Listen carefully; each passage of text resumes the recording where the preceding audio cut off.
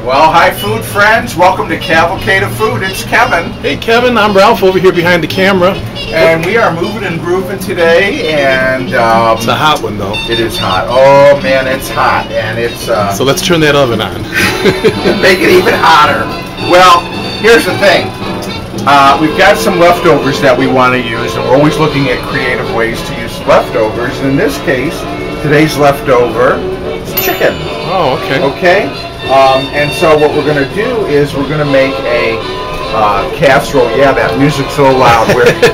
We've got our wonderful assistant, Mary Ann. We've got the stereo outside, and it's Harry James, not Jesse. I like Harry James. Yeah, but Trumpet can be a little competitive with the voice. Okay. So, you were saying we are making a casserole, though, and casseroles are great. They're great when you have a crowd coming over. They're great for potlucks, church dinners, all that kind of stuff, and a great way to incorporate leftovers. And this is like the quintessential American casserole. Quintessential comfort food, which is such a popular word these days, but it's something that I know Kevin's been doing as long as I've known him in all his life. Well, and Ralph wanted us to open up an all casserole restaurant. Remember that crazy idea you had? Yeah, and call it Mama Casseroles. Yeah, Mama Casseroles. So this is going to be a chicken noodle casserole. So we got our chicken. And if you don't have leftover chicken, you want to make this. A great tip is get one of those rotisserie chickens at your local market. Grocery store. They're great because, I mean, gosh, they're inexpensive and they're cooked. They're ready to go. They're usually pretty tender and moist and seasoned. So we're going to make noodles. Now, here's what I'm using. I'm using an egg noodle. This is a 16-ounce bag, so this is a big bag. And I'm going to cook the whole thing. What we're going to do, though, when we boil these noodles is we're going to cook it a little short on the time. So, for example, they say 6 to 8 minutes.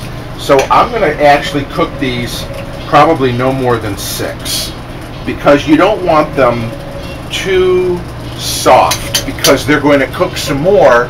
Because in the oven. In the oven, exactly, when we bake the casserole. So we're going to get our noodles cooked, and when they're done, we'll come on back and we'll add some of our other ingredients, which are frozen vegetables. Now, these I put in the microwave and kind of cook them. And always better to either thaw them out or cook them, not put them in frozen, okay? So we've got some broccoli and cauliflower florets here. We're going to put that in. We're going to add a little color with some nice diced pimento. Yum. That's such an old-fashioned thing. My mom used to put pimentos in all kinds of things. Yeah, it always reminds me of her whenever I use them. Pimento loaf. If you ask somebody nowadays, a young person, they probably wouldn't even know what you're talking about. This is a cup of Parmesan cheese. Okay. Looks more like a bowl, which is all right with me. And then this is minced dehydrated onion flakes. I've got crushed black pepper here, and poultry seasoning, which is a great blend of sort of sage and thyme and a little rosemary, just a little bit to have it in the background. Then we're going to use about 2 cups of the chicken. And of course, it's white and dark meat both. You could use one or the other, whatever your preference is. I see a couple of cans of soup. We do. Now, we're not afraid to cook with soup here, so we're using cream of mushroom soup. You could use cream of celery soup. You could use cream of chicken soup if you wanted to. We're using cream of mushroom. If you cannot deal with using canned soup, you could make this recipe if you wanted to make about maybe 4 cups of a cream stock soup. Yeah, like a bechamel sauce. Oh, just a sauce. Okay, it would work the same way. We're going to add milk to the cream soup, and that's going to be our gravy. And then we're going to put it all in a greased 9x13 dish, and we're going to bake it off, and we're going to have it for dinner tonight. So once everything's in there, that's the work, and then the easy part is just putting it in the oven and coming back and getting it out. Exactly. So we're going to finish boiling our nice egg noodles here, and we'll come on back. Okay, we've just drained our noodles, and we're going to put them back in our pan here that we cooked them in. So you don't need to rinse them, or some people, have different things they do with. Yeah, I mean you noodles to can keep rinse them. Sticking. You can rinse them, but I'm not going to. Yeah. How's that? That's fine. So let's take our soup first, okay? So we're going to put 2 cans of this cream of mushroom. Andy Warhol's favorite, Campbell's. Yes, but we don't endorse any brand here. We just use what we have on hand, or what our parents used, or what we have a coupon for. Grandmas and aunts used. Now this has this is a lower salt version. It has a little less sodium. I don't like the fat-free soups. I don't think they have the right oomph. That's me. Some of you may be used to fat-free soups, and you could certainly do that. And again, for those of you who gasp in horror when people use canned soups in a recipe, you can make your own cream sauce, which is essentially what we're replacing with the soup. And you said that's mostly like a bechamel? Yeah, it's like a bechamel, although of course this also imparts the flavor from, the mushroom. All right, so in addition to the mushroom soup, we're putting in about 2 1/4 cups of milk. Okay, you with me so far? Yeah, whole milk. So you want to keep it creamy, so we want to keep it nice and creamy. So use whole milk. Okay, and we want to also keep it liquidy. It will thicken up as it bakes, but here we go. Okay, so that will also sort of dilute the soup. Remember that soup is condensed. So, all right, we've got that mixed in. Now let's put in our spices, our onion, pepper, poultry seasoning. By the way, if you have fresh herbs, you could use those, obviously. We do have fresh herbs, but we're keeping this user-friendly and simple tonight. Yeah, and you know what? I did pick some, and maybe we'll use it as a top garnish because we do have sage and thyme and some rosemary. This is our Parmesan cheese, and it goes. And let's also put in our.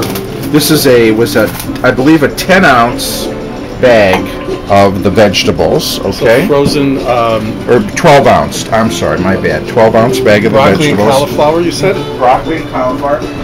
If that's not your broccoli and cauliflower ain't your thing, go ahead and use peas. You could use peas. You could use a mixed vegetable. I'm going to put in about maybe 2 tablespoons of pimento here. We heard somebody today on the radio talking about an eggplant casserole. I think we should try that next. Ooh, I really like I know. Yes, I know. Eggplant's a favorite of yours. We could put. Because I think it's a creative vegetable that you can do a lot with. So I don't think we've done much with it on Cavalcade of Food yet. So something to keep in mind. Now our chicken. Yeah, let's just use it all. Okay. Like I said, it's probably a little bit more than 2 cups. This will be extra chickeny, but all the better. Okay, so this is probably more like 3 cups of chicken, but you should use at least 2. All right, you know what? Some more pimentos, give a little more color. Yeah, let's. You could these jars are so small. Pimentos are basically just like a red pepper, right? Red pepper, that's all. Yeah. So you could cut up some red pepper for color and. Now, and you could put in if you wanted to spice this up heat-wise. A little cayenne or. Yeah, or red pepper flakes, or instead of the pimento, you could use like a hot red pepper. All right. It's looking good. Now, I've got a 9x13 here that is sprayed. This music is funky, Ralph. Yeah, it's the Motown strings. Here. Look at that. Okay. Isn't that nice? Yeah, that looks like it's going to stay nice and moist. And of course, to ensure, we're going to top it with some aluminum foil, okay, and put it in a 325-degree oven. If you wanted to go cheesier, you could top it probably at this point with some cheese. You could top it with cheese, or you could kind of let it bake through and then top it with cheese afterwards. Oh, okay. So that the cheese sort of doesn't get lost, as it were. So how long does this bake? Yeah, 40 minutes, 45 minutes. Essentially everything in it is really about cooked. So you're just kind of warming it through, but you want that sauce to develop. You want that Parmesan cheese to melt and blend in. And do its alchemy. Exactly. Do some chemistry. Here we go.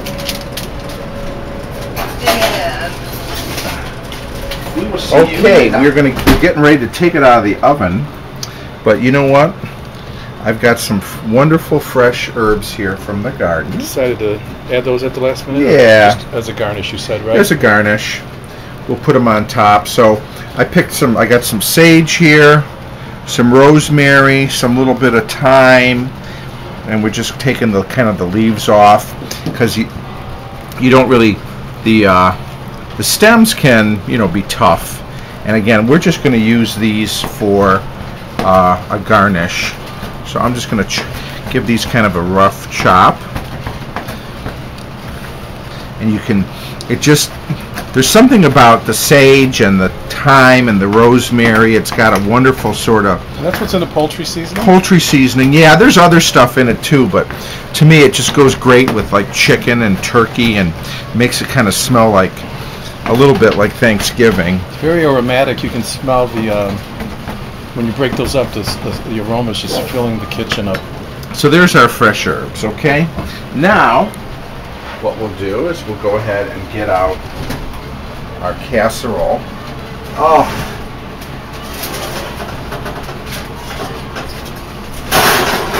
Gonna need an extra grip here.